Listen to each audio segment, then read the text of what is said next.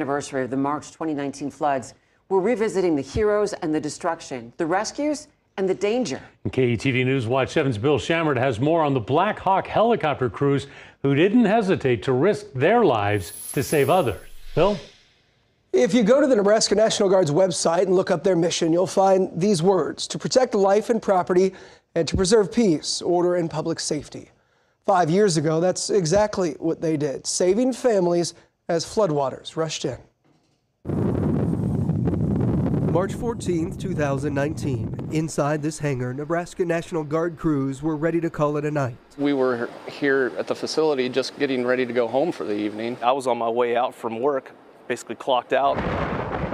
But on Nebraska's northern border, the Spencer Dam had collapsed. Chief Warrant Officer Jeff Caniglia was watching it unfold from the Joint Operations Center. We knew once the Spencer Dam broke, people were starting to call for help, and really it became a state of emergency at that point in time. 911, where is your emergency? I need help. Please, somebody help us. My dad is trapped in his house because of the flood. I need a boat. Multiple flooding events converging, creating a nightmare scenario. That wall of water just rushing down, it was devastating to the communities that were south of it. It was labeled a high-risk mission, but a pair of Blackhawk helicopters took off from Lincoln for the Columbus area. Thomas Powell was one of the pilots. I remember seeing houses totally enveloped with water up to the windows, ice jams coming down the river. I saw herds of cattle being floated, rushed down the river. It was an unbelievable scene.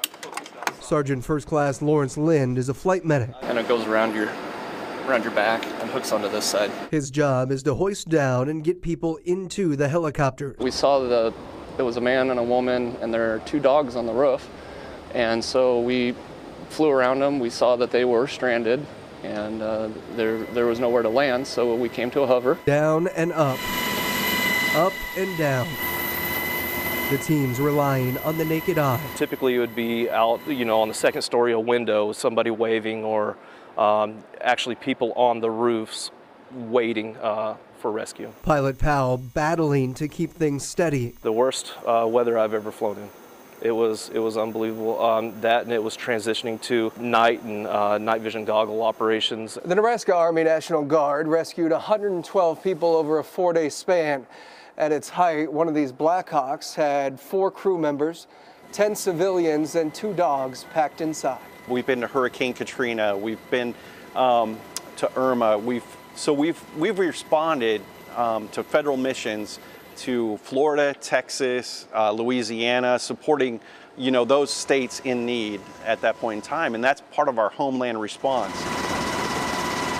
Never did we ever think that we would be doing rescue missions here in Nebraska. As the sun came up on March 15th, the picture was clear. They say the Platte River is 1 inch deep and 1 mile wide, and that night it was a lot more than that. The damage was everywhere. It's unbelievable. Like, I never expected, to be called upon to do that kind of work in my home state. And the Guard's mission was only just beginning. I mean, it was our biggest response, really, in the history of Nebraska National Guard. Over the next few weeks, nearly 500 Nebraska soldiers and airmen would help deliver water, medical supplies, fill thousands of sandbags, and save livelihoods and ranches with Operation Hay Drop. We've posted more stories about the National Guard's efforts 5 years ago at KETV.com. Back to you. Hometown heroes. Thanks, Bill.